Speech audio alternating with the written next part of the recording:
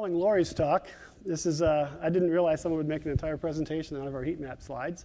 But it's fantastic that you did, because I'm sitting there thinking, well, we've got slides like that. And I'll explain this one. So this is time of day along the x-axis and number of days on the vertical axis. And this is a real patient taking real medicines.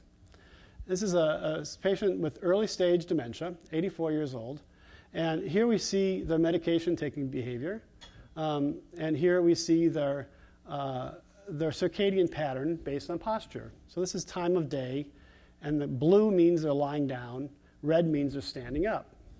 And this person goes to bed every night at 10 p.m., wakes up every morning at 8 a.m. You can see them standing up here.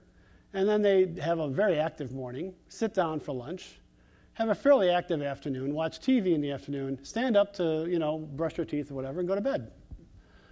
Their children do not have to worry about this person's activity. Very regular, very repeatable. We would call that type of patient a metronome.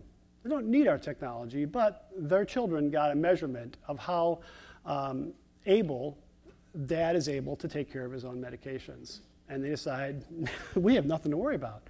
Now, they might come back in 6 months and try it again and see how he's doing, and maybe 6 months after that. And at some point, they'll start seeing a shift, and they'll maybe see a shift to this next patient. And you can see just by a glance, this is a very different situation. You don't have to be very much trained to know that this person is not a metronome. This person needs careful attention.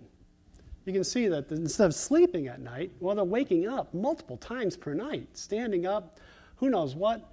At some point here, they're up pretty much the entire night and the entire day. This is not healthy behavior for a 90-year-old person.